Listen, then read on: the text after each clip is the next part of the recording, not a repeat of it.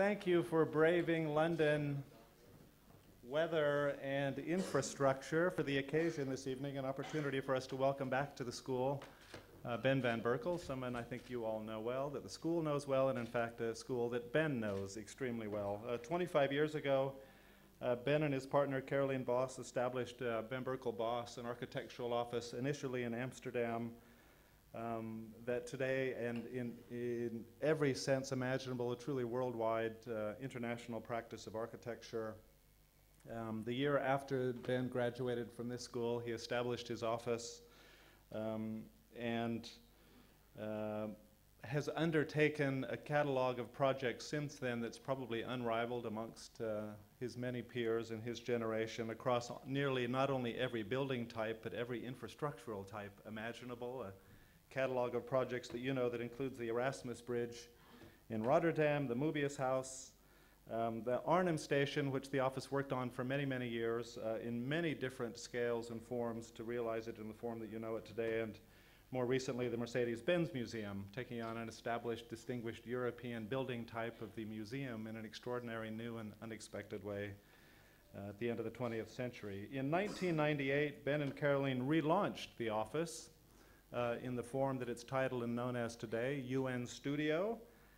United Net, and in fact invoked the idea of networks not just in the theoretical or philosophical ways that architects in the 1990s were extremely interested to engage such a term, but of course in the very organization of how they work and think as architects, as a network of remarkable specialists and experts in many different fields that bridge from infrastructure to building design to urban expansion to product design, working not just in Amsterdam but increasingly in cities and indeed in offices within the UN studio around the world.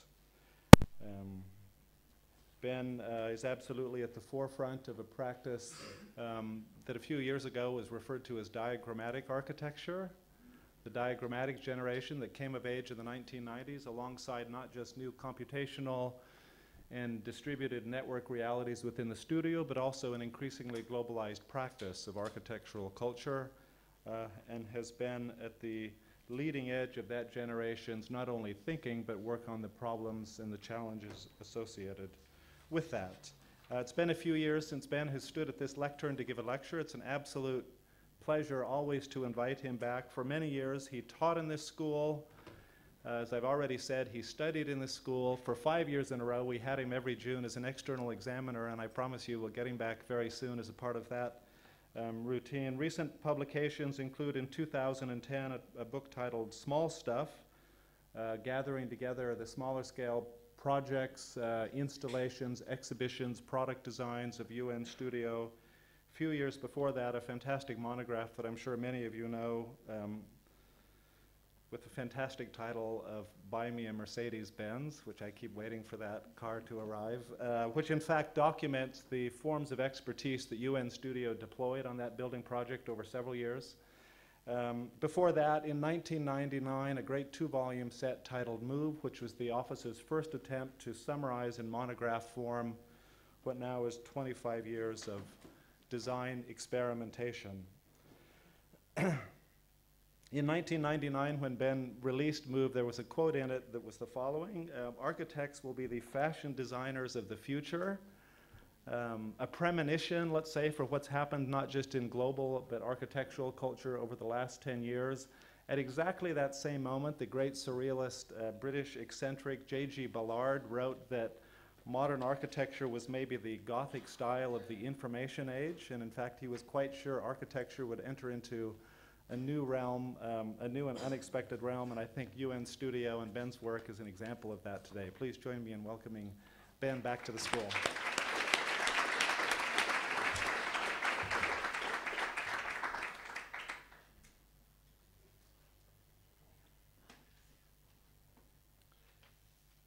Maybe we can do the lights.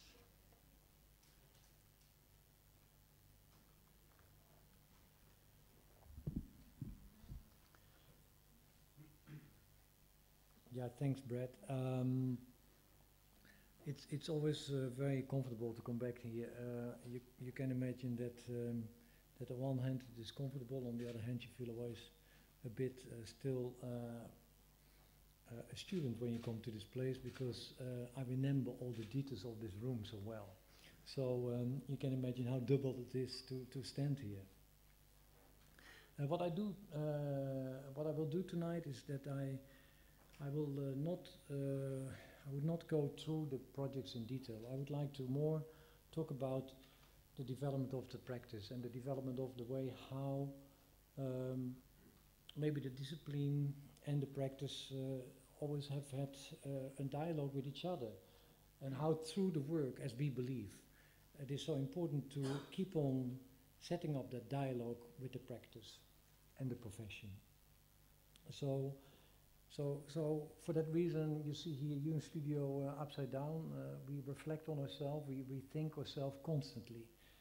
We have always believed that if you know how to design a project well, then probably if you can make time to think about yourself and organize yourself well, and organize your practice also well, then probably you would have much more time for design.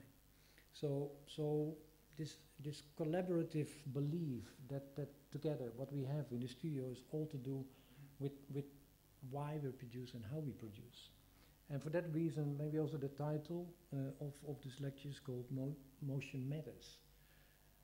You might not think that motion matters for you, but for me it matters a lot.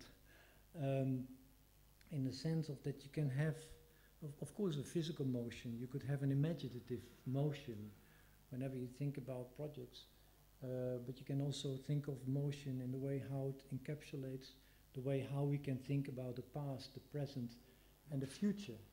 In the way how you develop, within the way how you operate as an architect in motion. But let me talk about the way how we started. As Brett introduced, we were of course interested in this idea of the network practice, and that was in the 90s.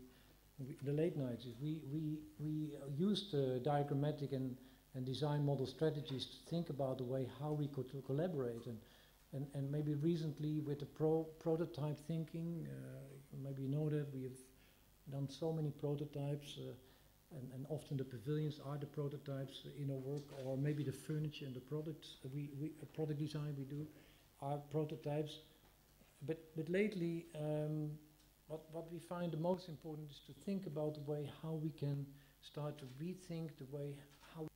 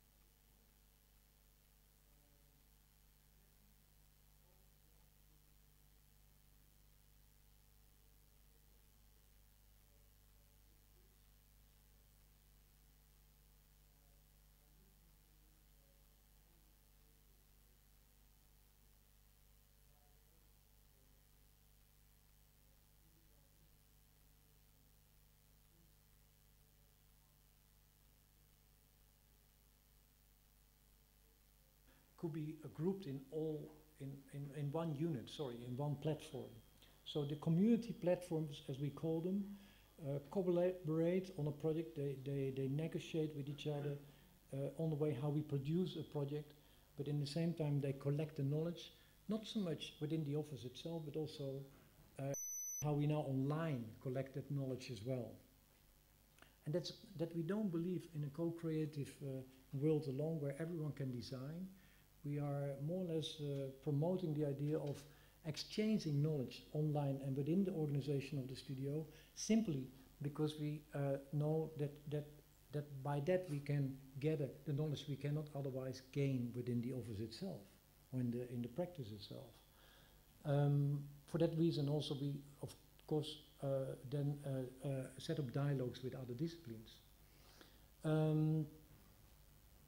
So you have to imagine that before we used to invent sometimes 2 or 3 things at different floors within the organization, but now today, since we have our internal specialists, we educate ourselves to be a specialist and develop an expertise within each group, each platform. So that means whenever someone comes into practice, then you're not simply an architect anymore. You're not coming in as an architect. You will be trained and you will be asked, even if you come into the office, to develop a specialism. And with that specialism, you might develop among the time when you are maybe for 1 year or 2 years interested in sustainability, you might move towards the smart material group, or you might move over to the innovative program platform. So you might, over the time, grow in a circle of learning within the way how you would like to place yourself within the practice. And the reason is simply because I've learned that in the way how we produce our projects, that with this, the expansion of the profession has been far more further expanded than we ever could imagine even 10 years ago. If you think in the way how we thought maybe only a century ago about aesthetics and functionality alone, I mean, that model is now totally changed in the world of science, whereby on the one hand we work with utility systems and highly complex technological innovation on one hand, and on the other hand we can refer so easily to many cultural qualities within the field. As we know, you can today in architecture refer to almost everything one likes, from literature to fashion to philosophy, etc. So what I'm saying is that this expansion of the profession has been so elongated, it's so much more kind of further stretched up, that it becomes far more interesting to gain all this knowledge within the way how this stretching up and all the regulations and the systems around it, how you can capture that all into one system and find new working models for that is the key for the way how we can develop new concepts of control of the way how we produce or work. So if we work with consultants or inform ourselves or get others involved, the level of participation becomes far more important. And where I maybe in a way like to go back to is, and maybe that's also what I'd like to set up as a dialogue for tonight, is to go back in time and think about the time when scientists, artists would talk about literature, science, and art history, etc. Because in that classical cafe or that salon, maybe in Paris or Vienna, in this case this is Vienna, where Sigmund Freud would have a dialogue with Klimt or Egon Schiele, and they would talk about science in this case. For instance, you can see here a scientist holding up a drawing of a molecular discovery they just had discovered, and Klimt, maybe you can recognize that Klimt used some of his patterns in his paintings referring to these molecular structures. What we often didn't, if you go back to art history, that is often not really recognized, that these artists were so influenced by the sciences of the time. When Freud developed a theory around women, and Kokoschka and Klimt were totally against it, because they said, how could you know so much about women? Because you don't really paint them so as we do. We are so much with them involved. You have a theory. We are closer to them as artists than you as a thinker with your theories. So there was a constant dialogue there. But if we think about this local dialogue, scientists and artists would have with each other, what is today so interesting is that we can today be in a far more global salon. And we can get that information from far more different corners of the world almost instantly, every day, if we'd like. We can communicate with the academic world. We can communicate with artists not only where you're friends with around the corner, but in many different parts of our process of the way of how we'd like to gather and gain information. So this fascination for that time, and maybe the way also how in that time, and I'm talking again about the beginning of the last century in Vienna, how certain artists were fascinated in the way how certain gestures could develop a particular kind of social code, like for instance in the paintings of Schiele. As we know, Schiele was not so interested in, when he was presenting portraits, to draw a classical portrait. For him, the hands were far more saying anything of a social code than, let's say, to be found in the face. So this idea of how a larger detail within the structure of the portrait can say more, much more than the portrait itself, is something what started to fascinate me when I read such an interesting book on the history of this dialogue scientists and artists had and how they reanalyzed each other's work. And if I think about the work and our own work over the last years, then maybe this interest in the larger detail, or the 3 or 4 singular details, who can do the work in the projects, has been for us very, very key, very important. So like maybe this latest furniture, it's a simple, what we call a sit table. You can sit in the table, but you can sit around the table. It's often, lately, luckily enough, bought by startup companies. They like it because it's only one furniture. You don't have to buy 6 furniture. You can work in the table. You can lunch on the table. You can have 3 or 4 dialogues within the table. You can have different teams working on the table, etc. So often this piece is more seen as an architectural object and move from one space to another, instead of that you have to again buy several furniture. And similarly, like with not only the furniture but the pavilions, what we have learned is that talking about the larger detail and the larger elements within the work, we have used these elements as prototypes, as I said, as prototypes of theoretical models. And of course, then later on we started to call it design models. But these theoretical models, they gave us insights in the way how certain aspects of the production of the work could be reverse engineered back towards the architecture. And this idea of reverse engineering from the way how we produce work towards the way how it can be brought back towards the design was for us a total new insight in the way how we could get away from the linear way of thinking of design. And that's why maybe I talk about here today as well, that we know now, today we don't have to operate in linear models anymore. Today clients, they are asking us sometimes, or they have requests for producing stuff what you normally would produce in 3 months' time, but now you have to produce in 1 week time. So new forms of quickness, gathering information, dense information in a very short time, or in a new way of bringing that together is all in request.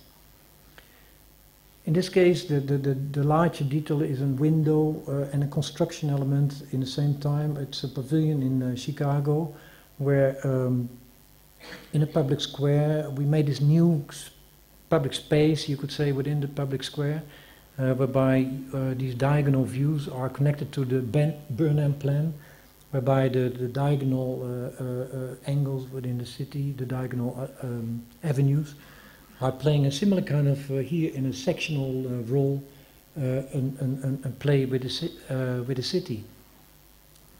And with this idea, we wanted to create a new kind of public construct within the square itself. The square, or the public Millennium Square, is quite large. We want to create with that small events to be activated there with this pavilion here, not only during the day but also by the night. And these events, these public constructs, they happened by nature, almost with the way how the light was introduced in the pavilion as well. Or another larger detail is this ceiling from an earlier project we produced so in the mid-90s for a museum called the Valkhof Museum in Nijmegen. The ceiling is the only element, together with a central staircase, but brings you up the gallery space, what you can see here, and it gives a view to an old Roman wall. Maybe you didn't know that the Romans were in Holland, but they were once in Holland. With this view towards this ruin, it plays also a role with the history of what is presented in the museum, where you can all find archaeological objects to be connected to that view of the Roman wall on the gallery side. But the ceiling is guiding you, it's directing you, it's a play within the way how it reflects and mirrors the topological landscape, what is quite unusual again in Holland to find, because in Holland we are happy with every little meter height, but it's reflected in the ceiling. And you can see how the play between the exhibition and the ceiling plays a role towards the landscape and the view of the landscape as well. And this is the central staircase, whereby a staircase in a staircase within a staircase is introduced to guide the public, again in a public construct, moving from one program to the other. So without any wayfinding element, the stair or the stair within a stair guides you within the way how you move around the project. And again, these two elements, they make the project, they hold the project together. This stair is also the column and the stabilizer of the whole building and the cantilever of the roof. And further, I'd like to explain that these principles of the larger detail, who can express something more than only what you see in form, or in the way how maybe the production of the form came together here, is to be found in the way how we have worked on it. Like the bridge is in Rotterdam is not at all referring to its kind of reference it always gets, like one calls it a swan or a kneeling person, or there are many names being given to the bridge. But for us it was a reference to the cranes in the harbor of Rotterdam, and the robustness of the harbor, and the way how that industrial history had so much to do with this innovative city, a city that was so heavily bombed and so heavily ruined. It needed an incredible amount of optimism to be pulled out of that history, and of course it was a bridge to be linked towards the new development on the south of Rotterdam, and pulled in a way the city center towards the south in a gesture, as you can see. But these double readings, these double understandings, or the double histories you can find in the readings of the bridge, were also to be mirrored and reflected in the color of the bridge, as we used in kind of colored baby blue color. The color constantly absorbed the skies and the light of the surroundings. By sometimes the bridge would disappear in its surroundings or in its grey skies, and sometimes would light up with a lot of daylight coming to the bridge. And similarly, with these kind of material effects, we constantly played in the way how we want to, of course, experiment with the materials, but in the same time wanted to find ways to refer it back to the reading of a portrait of that what was happening in the building, like this Villa NM, a project built in upstate New York, played with that role of gold, and maybe because it was a Russian client, was quite interested in gold. We played a kind of game with its idea of the special constant reflection of not only the gold, but the reflection of the glass, referring to the landscape around the site. As you can see, if you look into the window, you see that reflectiveness coming back around, for instance, a simple element like the fireplace. But the most important is that this double reading and this understanding of the use of the material effects also play with the idea of what we call an after image. An image what is not giving you a direct image, a direct understanding. The idea is here that you, like with the bridge, that you would see the project, you would experience the project, and that you would have, with this experience, that you would have to come back to it to understand it, and hopefully that you would come back even more to the project. And of course, as we know, if we have read an interesting book, or we have found an interesting painting, and we are fascinated by it ourselves, then we'd like to come back to it as well. So this kind of idea of the way how one can create afterthoughts was for us the most important in the way how we brought these ideas together. Similarly, like in how, for instance, the Möbius house, whereby two materials did the whole work of bringing the glass in and out and the concrete in the same time, bringing the concrete in and out, had to do with the way how the play between inside and outside was constantly challenged. Like, for instance, the glass moves as a facade towards an inside facade, so you can see that here. This is an inside facade. And this was a dialogue I had with the client, because they wanted to always make sure, and you don't see the furniture in here and the whole interior, but you have to imagine it a little bit. They didn't want to present the interior in full scope, but they were always fascinated to know that whenever the children would come home, that they would see them. Strange enough.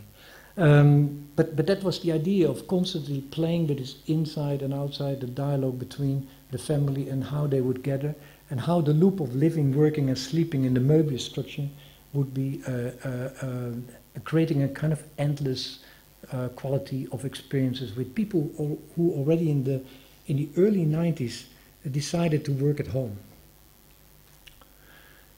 So maybe that two material effect is maybe also about the dual reading of the way how maybe a grid structure might open up and then create a condition whereby it starts to set up a dialogue between a landscape feature, where maybe in a particular time of the year this tree might be green, and then sets up a kind of short dialogue with the building. And for a laboratorium building like this, that here that it was necessary to have a closed building was highly necessary, because this particular research didn't allow the daylight to come in, only there where the public spaces were be introduced in the central part of the building. And here the idea was that where the scientists would move, they would all be able here to gather and talk to each other, and hopefully share their latest discoveries within the research they were after. So this stair and the connection with all the spaces around the stair were there to create a kind of form of social sustainability. This is also what we further expanded in so many buildings later on. We hide our elevators. You can't find them in our buildings lately. You have to discover the elevators in order to make sure that you have to take the staircase, especially in the work environment, where people then hopefully take more the stair. Or in another project, and latest house we are close to finishing in Holland, in Bergen aan Zee. It's very, very nice location. It's close to the sea. The intertwining, maybe in reference here almost directly, literally towards the hands of Schiele, are here intertwined and opening slightly up in order to bring some daylight in some of the sub rooms in the house.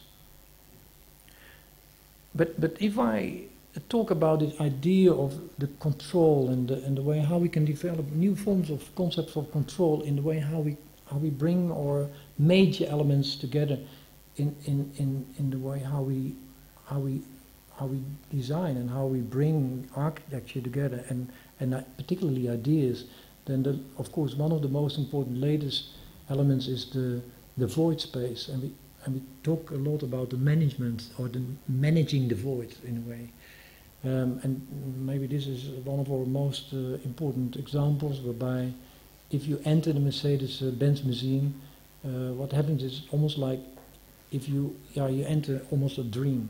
It's like if you are driving around the spaces and the car stand still, but you sometimes don't know if the car is driving or you're driving. So you are in many spaces in the same time, in many times at the same time.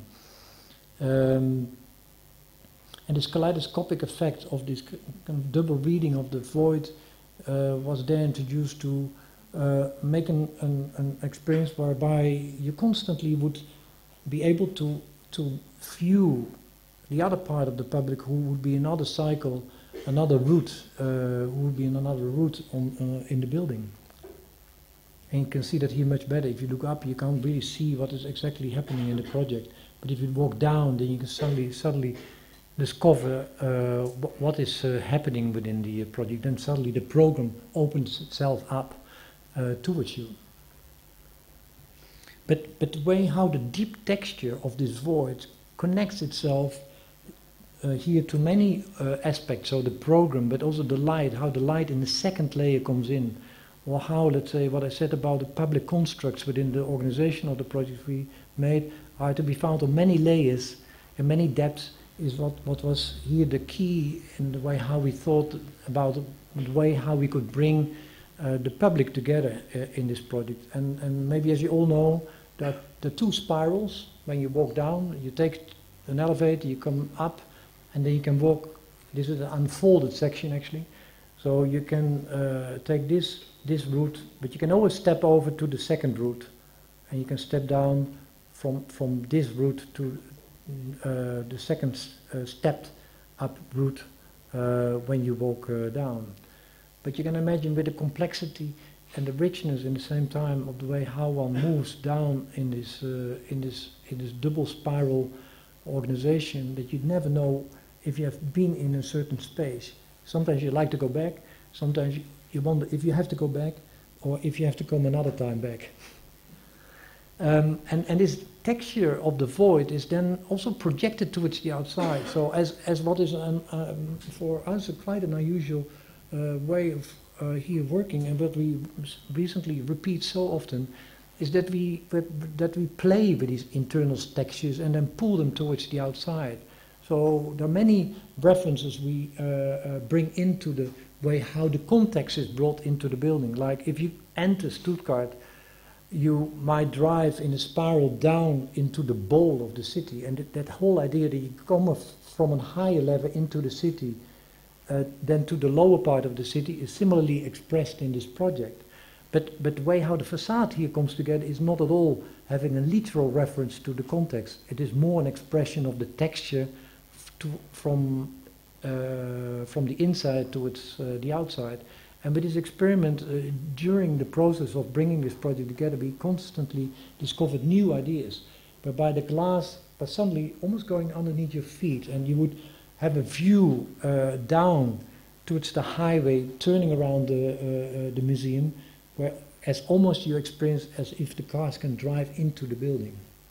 So managing the control of construction, program, infrastructure, the way how the light is treated, the way how, let's say, the context is brought into this notion of the absence of what you cannot find in the void, is something that you slowly discover when you are into the building.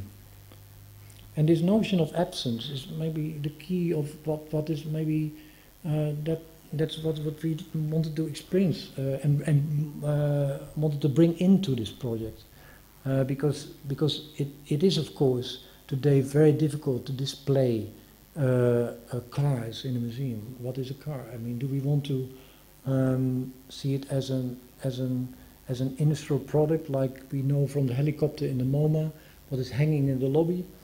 Is it a cultural object? Is it so that a car can be seen as a museum, as a product of a museum, as we know of other museums, etc. So that double question is constantly asked within the way how you experience the building.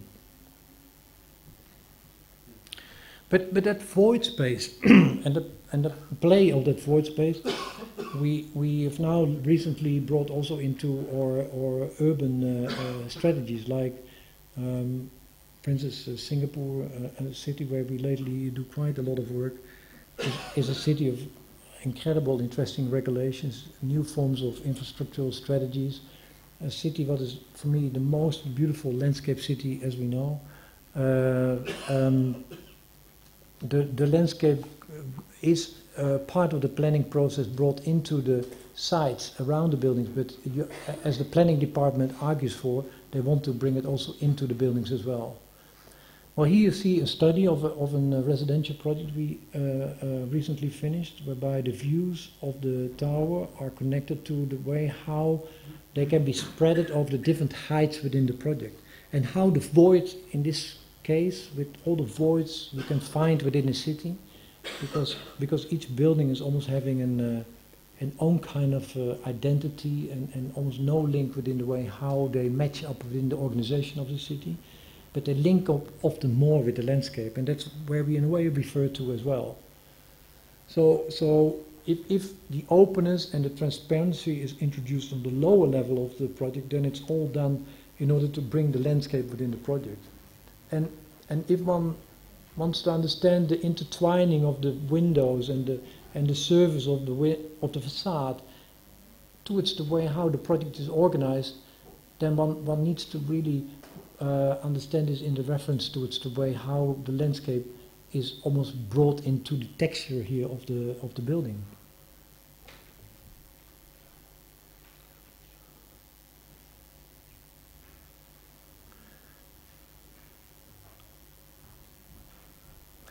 What we did was to make sure that with these views and these panoramas we were gaining, and you have to understand that there where we have open views, you have almost no direct sunlight coming in, so the sun is going over the building like this. For that reason that we closed down the headings of the two sides of the building. So here the most important heat of the building is coming towards this side, and for that reason, for many sustainable reasons, we wanted to close this part of the building.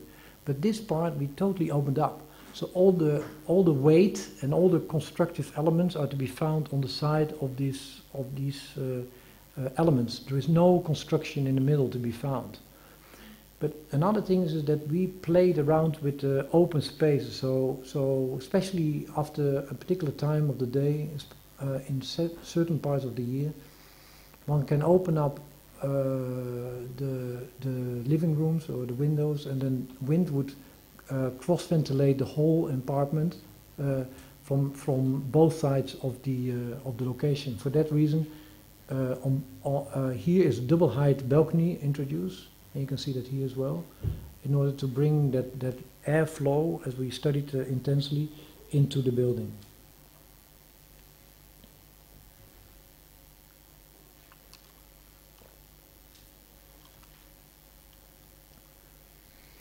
And that articulation of the side and the closed part of the facade, of course, similarly is introduced in the way how the angles and the articulation of the apartments come together in the front as well. And you can maybe better see here also how these double height balconies work. So with all the heat and the openings to create that transparency on the one hand, and also that closeness on the other hand, privacy as well, what was a way of how we treated further the second layer of the texture of the facade. So there is a first layer, and then here's the second layer, and even a third layer. The most important is to understand that there are these there are only two types, but we mirrored them several times. So you have, of course, as you could see in the facade, you have these types who are then creating these double height balconies, but in the same time we mirror them on the back of the building. So this is only one series of types, and then on the other side of the building mirrored back, so as you can see here. But maybe better to be seen in this image, you can see here that the most important core elements and the construction elements are to be found in the center of the project, and then here the openness where the panorama needed to be happening, there where you have the living space, is introduced in the front of the building. Major living spaces like bedroom areas and the infrastructures introduced along this axis, and you can always walk around in this circular movement around the apartment. And the corners are always left open and kept transparent, so that you would always have this direct relationship with the surroundings. But going back to reverse engineering and the idea of the production of a project like this, one might think it is highly complex, but we only use 16 different or 17 different elements, and these elements were mirrored in many directions. So sometimes they were mirrored, they were turned in order to make the project feasible and buildable, and to make it in a way so disciplined that we could build it in a quite compact period of only 1.5 year time. And here's maybe the best, as you can see, this kind of dialogue between maybe where the void almost disappears sometimes in the night, and the dialogue between the city and the apartment creates a kind of very clear dialogue.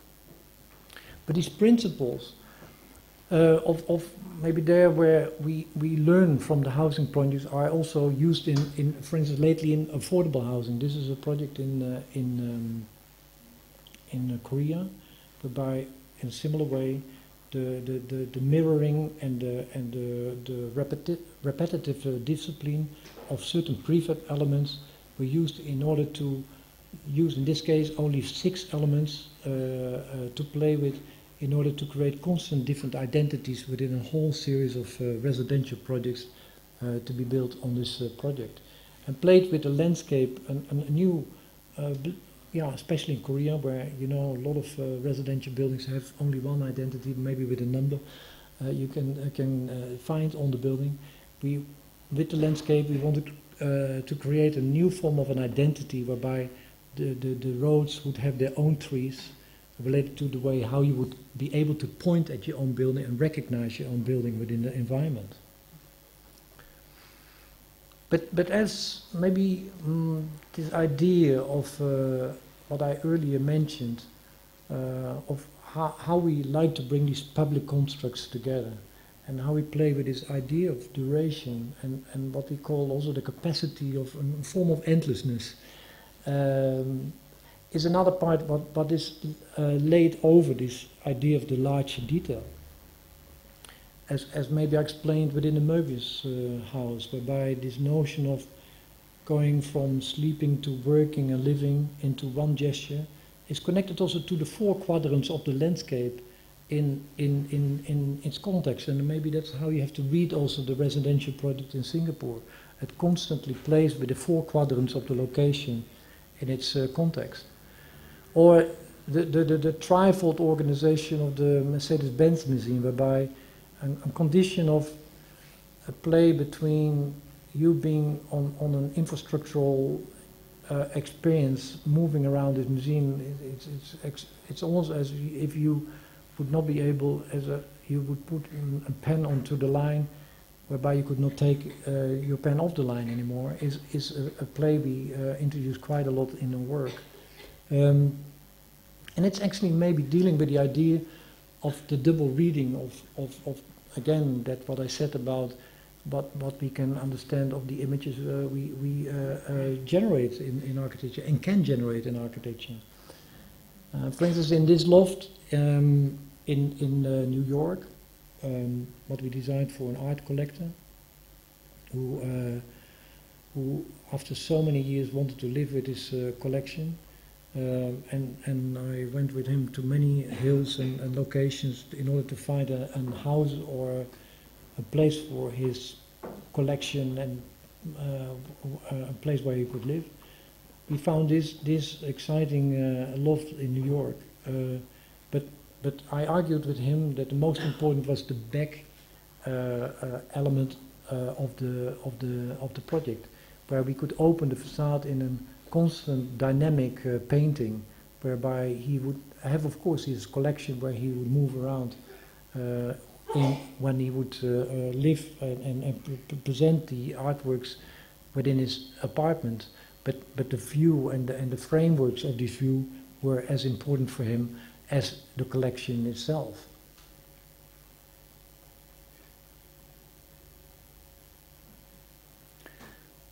Yeah, so the notion of duration and the way how maybe a form of treating a surface like a face, whereby the black hole and the white wall of the face is not so easily recognizable anymore.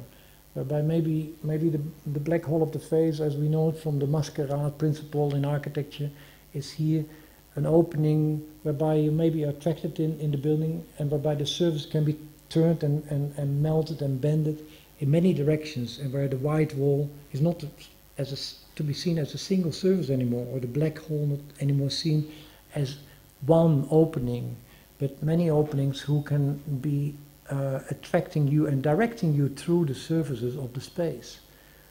As in many projects lately, we like that idea of this looking up effect, whereby you don't know where the surface is moving into a kind of light condition, or where this space is maybe a chandelier-like space, or if it is 20 stories high or 30 stories high. This kind of constant double reading of the space. It's also a relationship to the way how we'd like to introduce a double reading towards the understanding of the program of the project. Like this is not, maybe you might think it is a department store alone, but it is not. There are many other programs to be found in this building.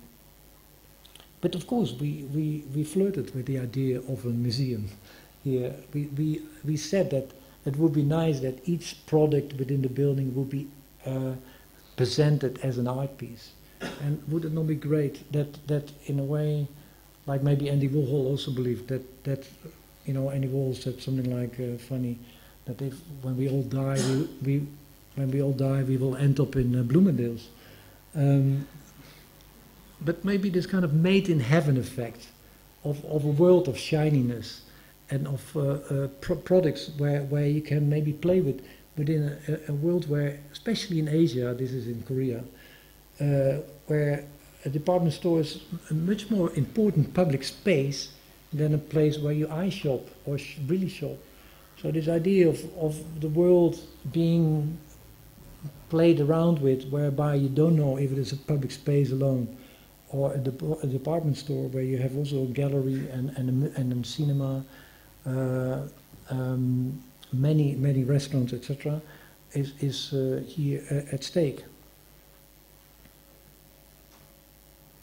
And maybe the double reading is also to be found in the facade, whereby almost a kind of moire effect is introduced, where you don't know if there is a texture to be seen in the facade, what is having depth, or if it is only a single, straight, double surface. Well, you're moving around the building, you suddenly discover the depth of the facade.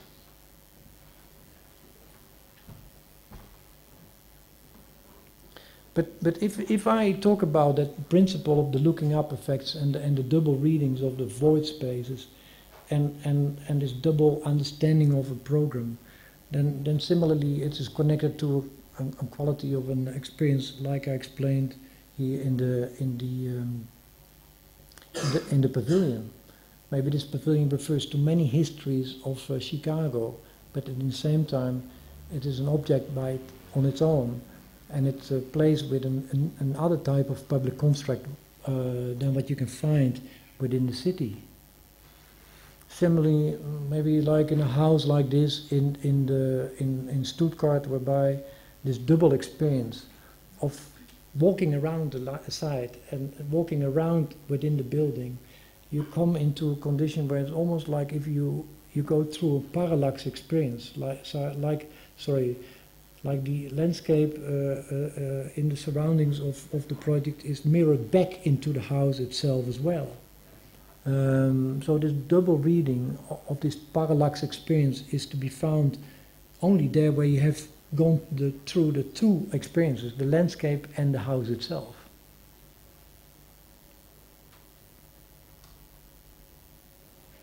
And if you come in a house and you take the staircase, then you might have then this view from the center towards the top of the hill, and then suddenly, as almost the building opens as an eye, you might see the full scope of the landscape.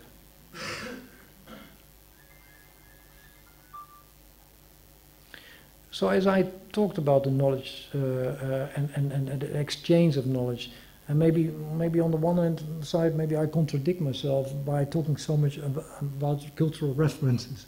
You know, if I think about the other side of the development of the work, whereby the harder information comes together of, like, you know, this smoke detector system in the Mercedes-Benz Museum, then I'm so fascinated in this harder scientific side of the profession as well. And we do everything to become smarter and much more efficient and more critical and innovative in the same time around this topic in order to make projects like this happen. And I tell you why, because this smoke detector system is not an invention introduced by myself alone. It was a highly intense discussion between several engineers and the city department in order to make sure that if we would have a fire, that the smoke would be sucked out of the building in almost 5 minutes. So that means that that we didn't have to compartmentalize the building with fire compartments. So we could reduce within the project almost 15% of the materials of the building. We could reduce down almost 10% of the cost of the project. So with this, we were able to do a building that was far more open and far more transparent than in the beginning we had planned. The building otherwise would have everywhere glass elements to be produced and would in a way closed off the building intensely. So an innovation like this makes this possible. That's what I'm trying to argue for. It's almost the invisible aspect of the way how these different levels of technological innovation is necessary to do a project like this. Or the way how concrete core activation was introduced also now in most of our buildings lately.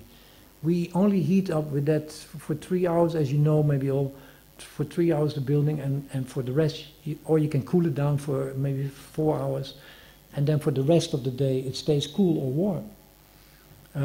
So how can we introduce with new technological innovation, new production techniques, as we know now with new forms of computational techniques, how can we introduce new forms of, you know, larger details who can do so much more than we ever thought was possible? So it's not here that I've ever thought that it was possible and necessary to promote complexity in architecture alone.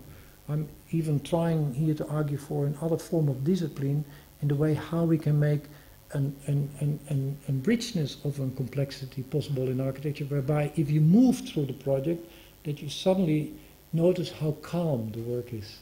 You know, and this idea of calmness, it's only possible if you repeat certain elements. It's almost like you can find in music, especially in the work of Philip Glass, for instance.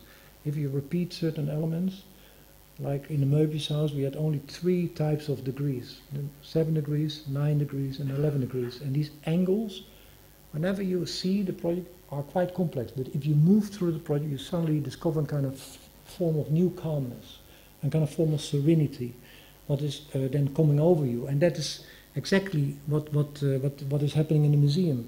It seemed to be highly complex, but if you come into the project, and suddenly you discover that it is very calm.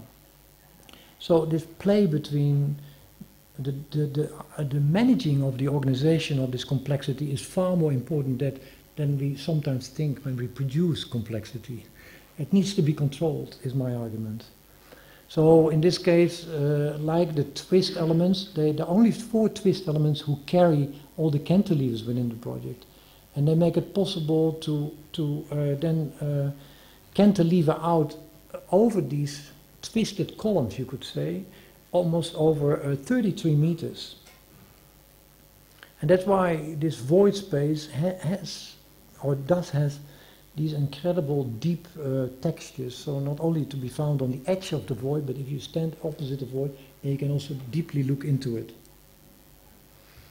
So maybe through a kind of form of mechanical objectivity, as I like to call it, we constantly test these ideas and then try to find ways to discipline them, and maybe in a way also try then to discover how we can increase the different scales of participation, and whereby in a way the different levels of participation create new forms of control, not alone, but that by that we can stretch even further the quality of the profession and the way how we can bring all our knowledge we like to still discover into the work.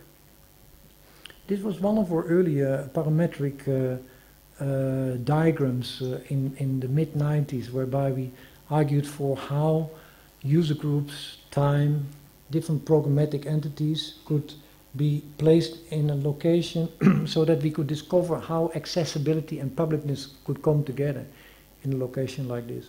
But lately we have learned that these invisible infrastructural planning and time issues in the way how we organize our projects are not the only parameters we need to work with, but it is this complexity of the physical knowledge and the virtual knowledge what we try to bring into another kind of order, whereby maybe the closed aspect of the cooperative towards maybe the collaborative principle of designing is slowly, in our case now, moving towards a co-creative series of principles.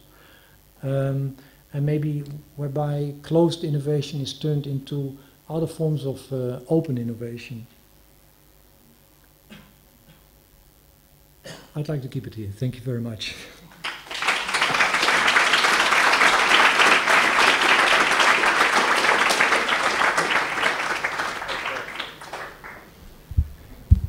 Good time to do a few questions. Thanks. Thank you. Thank you, Ben. Can I open the floor to questions?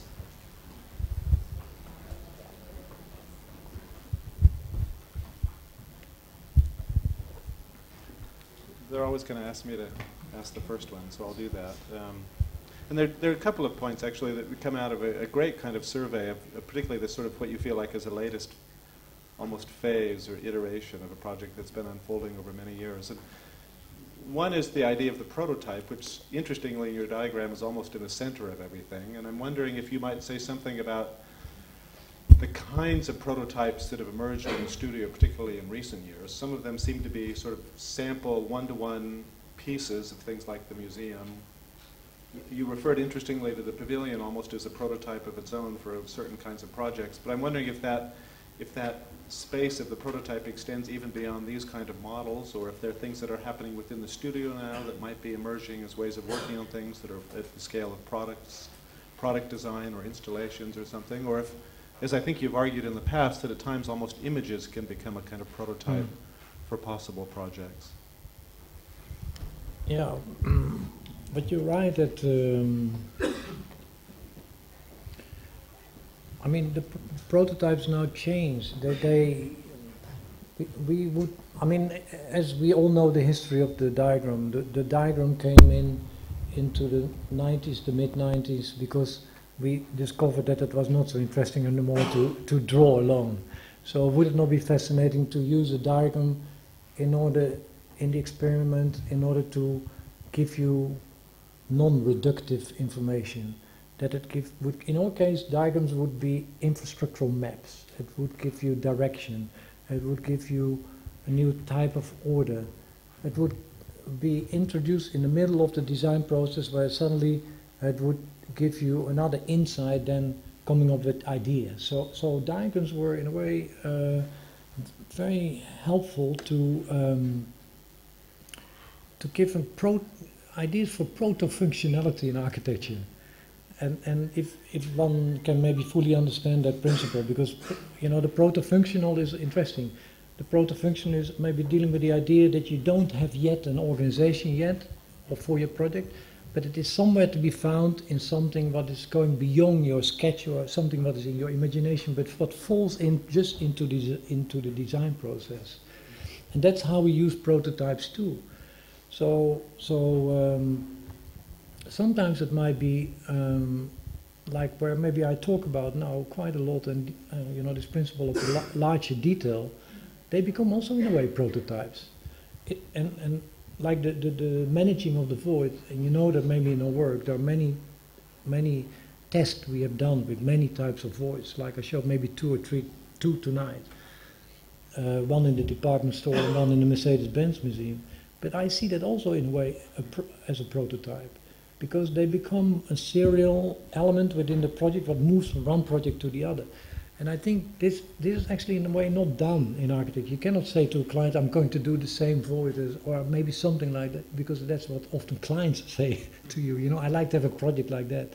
But I do like it that for instance in art it's very normative to use serial strategies. You know, you can easily do a series of paintings, and then maybe a series of paintings are the work. But that's not allowed in architecture.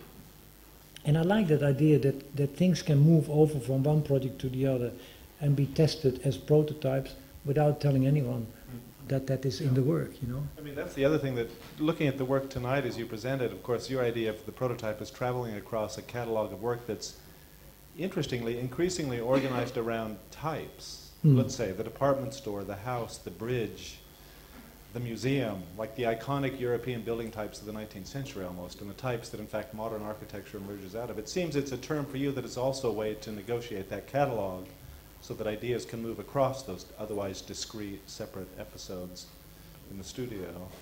Yeah, I mean, in a way I'm saying, you know, don't see the typological entity of a program as singular. You know, for instance, if you really study the museum, then it is more a reference also to the bridges and the tunnels of Schleich and Leonard to be found in Stuttgart. You know, that like it is maybe one infrastructural element. It's not a building; it's infrastructure. Questions? Yeah. Very quick related question to first Brad's question. And it's regarding the methodology that the studios have been developing over the course of the years. So one way to maybe phrase that question, in your early work, in your early writings, you almost define these two directions of how diagram and form can relate to one another. On one hand, you spoke about this relationship between a diagram, then design model, then a prototype, and then a kind of a scaled prototype, which is maybe a more structural one, which suggested that there may be a movement from a functional diagram to something in between, which is a design model, which is much more applied, a materialized version. On the other hand, you spoke of this proto-functional direction, where we can dismiss with the diagram always coming from a functional programmatic side affecting program, and rather the form becomes the kind of infrastructure that then inscribes the programmatic logic. Is that in a way, and also there were always observations that you made with regards to several projects, that there's always a much softer understanding between a kind of a inspiration diagram or an incoming set of design models and how they become then built. So there's always a lot of movement. And I think there is something that you're suggesting today in a series of unraveling spirals, kind of doing away with this kind of hierarchical understanding of the design process. Is that something where we can in a way learn that there may be another set of graphs of being bidirectional or somehow parallel in our tracks? And it would be really interesting to hear your opinion, how you see it, the work emerging today. I like that you talk about the softer interpretation of the diagram, because you know that is that's in a way how one needs to learn to design. You know, if you translate from a drawing towards a built form, you need to know how you instrumentalize, for instance, a suggestive diagram again into a built form. So, you know, there has been, of course, in the period when everyone talked about diagrams, there was always a dialogue about, what about the built diagram?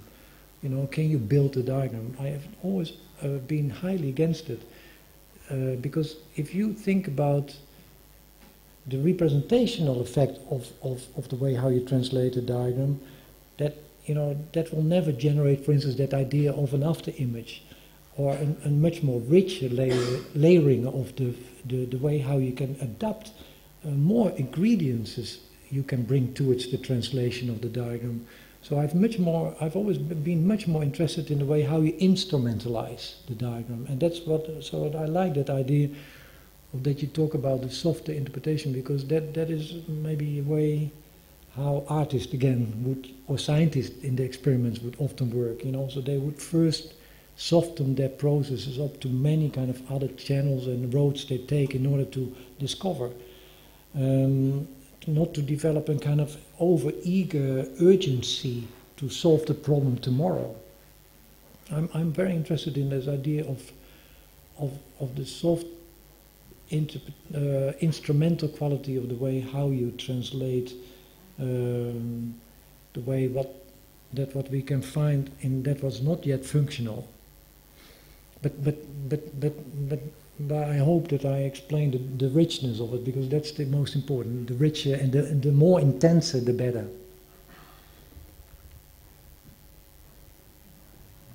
I would like to ask about your double reading effect. So you are using it in many projects, and I guess it has an origin from postmodernism, when it was firstly, I guess, described by Charles Jenks in his book about this double reading in postmodernist projects. So I'm wondering, why did you pick up this idea, but not something else, like what is arising from these years, like due to technological advancements and due to society changes and things like that? Why double reading? I'm not promoting double reading in architecture. I'm not saying that. I'm not interested in double reading alone. I am actually fascinated in the way how, if we talk about contemporary questions, then today, of course, I mean, if we understand politics today well, then hopefully they're not single image anymore, as you know. I mean, today culture is highly complex. If we can today talk about so many different ways of how even product design becomes somewhere now also art. I mean, product design is much more presented lately in museums than ever before. Then I think a lot about the way how cultural effects can be applied to the way how we produce also architecture. So it goes hand in hand together with technological with technological innovation in the same time. It's not so that I promote double readings alone. It's more about experiences. Double understandings is sounding like a kind of a twofold principle. I'm talking more about a much more kaleidoscopic quality of architecture.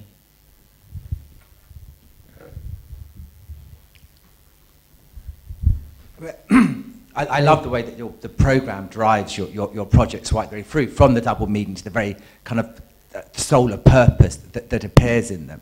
And particularly maybe in Galleria, where you start to see the influence of culture on commerce in quite an extraordinary way. And I was very interested in your point about the influence of the museum being a place to display objects and retail, and wondered if you would expand upon that point.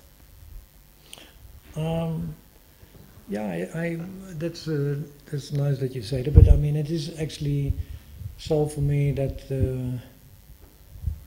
I mean, what I said about Andy Warhol is actually an honest fascination. That he had that interest always in this kind of world of shopping, or someone like Jeff Koons, that he played constant, always in his work, with colors and reflectiveness. Well, his ideas of reflectiveness is dealing with the idea of the reflectiveness of society today, and what it is, what attracts us. What is it really what attracts us? Why are we fascinated in the principles of the way how we'd like to collect stuff? Why do we collect all that stuff in our homes? Why is that in our culture? And why do we know everything about brands? It's kind of amazing if I hear someone sometimes talking about what they know about brands. It's like if we know more about brands than politics today. So it's fascinating that world is not fully embraced in architecture. Why is it dirty to do a commercial building? They always ask me. Why do you do a department store?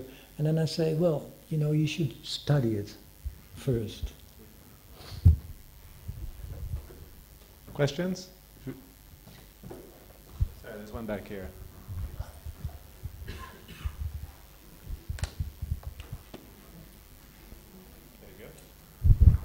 Thanks for sharing your knowledge with us today. Actually, my question is towards something you showed to us as being very important to you, the sharing of knowledge and open source. And maybe architecture is always a bit late in some respect to the game.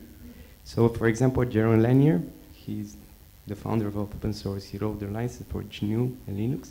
Tell us how wrong they were. Because as knowledge becomes widely and easily available, the purpose of new knowledge creation kind of fades out.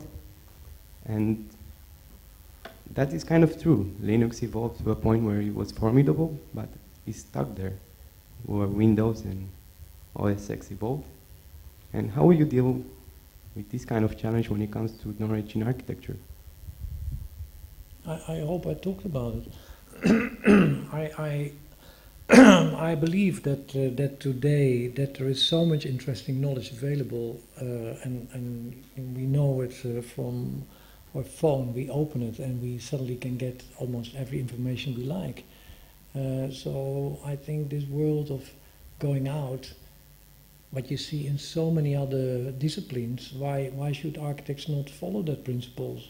Why should we not very carefully start to collaborate with other disciplines? For instance, I learned lately a lot from startup companies enormously. You know, how they set up their model of working, how they are collaborating on many different parts of the world. Often they don't work in one space anymore, they work half at home.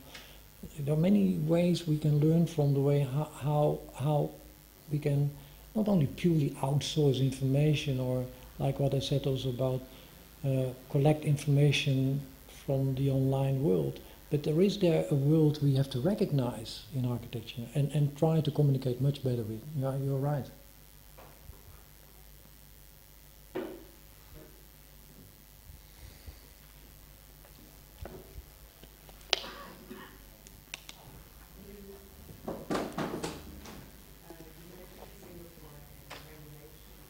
Yeah, I cannot hear you. Can you speak up a little bit more? Hello. Yes. You mentioned Singapore and very strict regulations, and I'm kind of curious as to what was the most challenging one and how you dealt with that. I don't know if you know. Do you know Singapore actually? Yes, a bit. Yeah, because it's actually one of the most unbelievable cities where regulations are planned with the most well-advanced, well-organized city planning department you can imagine. It's like, it's the URI, it's called, you probably know them. They have thousands and thousands of people working there, and they're not controlling the infrastructure or the landscape of the city purely alone, but they're really open for dialogue. And for instance, here the request of bringing in the landscape within the project, for instance, was one of the latest requirements what came in only since the last 3-4 years as something where the city is standing for. So all these open spaces, the way how the air could flow through the building, what I said about the ground floor, how it can be, or how it had to be lifted up actually. The ground floor had to be lifted up. So the first 7 floors, they don't have any problem, so that all the landscape can, and the open spaces can be part of the whole building, are part of the city's planning strategies. But I don't mind so much all these regulations, because, you know, I'm Dutch. In Holland we have so many kind of regulations, you cannot imagine. It's the most bureaucratic place on the one hand in the world. So I see it always as a challenge more than something of a restriction. We're going to stop there, Ben. Thank you very much. Thanks for coming back.